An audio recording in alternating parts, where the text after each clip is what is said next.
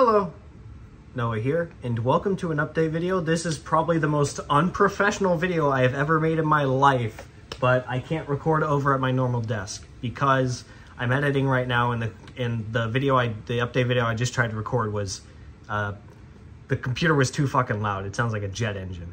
But here's a short little update video for you guys. I'll be talking about what series will be replacing Final Fantasy VI, some stuff about Final Fantasy VI, and lastly, the future of this channel. So let's start with the first one, which is in the poll that I made about which game should replace Final Fantasy VI. When I finished that game, 21 people voted on it. Thank you all for the votes. I really appreciate it. But it appears that Final Fantasy VII, the original game, and Stardew Valley are in a tie right now. And I'm going to make an executive decision. I'm going to be the tiebreaker here. I'm going to do Stardew Valley. And it's going to be with net neutrality. That's right, guys. He's coming back. He's coming back to join me for Stardew Valley. So it'll be a blind Let's Play, obviously. But he'll be alongside me to help me with the wiki. Well, he's not going to help me with the wiki. He's going to be my portable wiki so that I don't have to look up stuff on the wiki itself. So, yeah. Next, we have Final Fantasy VI. I'm not sure how to put this. Some of the game has been spoiled a little bit for me, and that is my fault. So let me just go into it real quick. Basically, I made a Reddit post talking about my experience with the game because I made it on the Final Fantasy VI subreddit because I just got really excited about the game and I wanted to share my experiences with it. And then I also made a post asking for advice on things I may have missed in between a certain point in time and another certain point in time.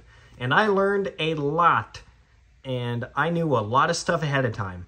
Now, there is one big plot relevant thing that did happen, a big plot event that did actually surprise me, and I did not see coming from 10 miles away.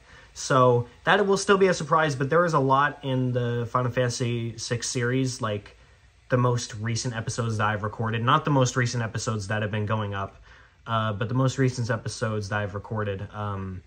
There's a lot of stuff that I already know ahead of time and that I'm doing based on stuff that I've gotten from Redditors on the Final Fantasy VI subreddit. So, unfortunately, quite a bit of the game has been spoiled a little bit for me, at least, like, stuff I need to do to get certain characters, to, like, get character recruitments, like how to get certain characters, how to keep certain characters around, stuff like that.